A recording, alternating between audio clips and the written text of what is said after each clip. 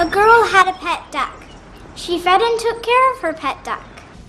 But one day the duck got loose and ran away from the girl. The duck ran down the road and kept running until he found a pond. Mr. President, we've just received word the planet is under attack by aliens. Okay. The duck went back to Sir, they've already wiped out some of our cities. If nothing is done, they'll kill us all.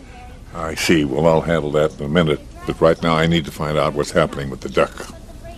Sir, with each passing moment, more people will die. The people are going to die regardless. But this duck still has a fighting chance. I've read the story before, Mr. President. The duck dies. Oh, my God.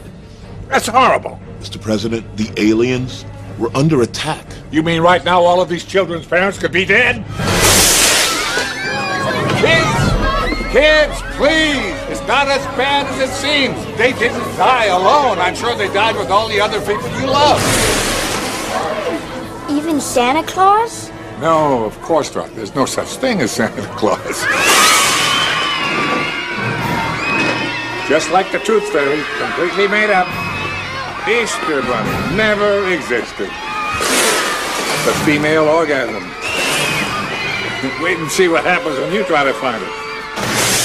What's wrong? Your parents all getting divorces? I can give them a little advice if you like. Oh, I forgot. They're all dead.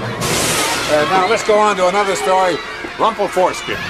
Gilskin, sir, we have to get you to the White House. I just don't get kids. Remind me to sign that abortion bill. Yes, sir.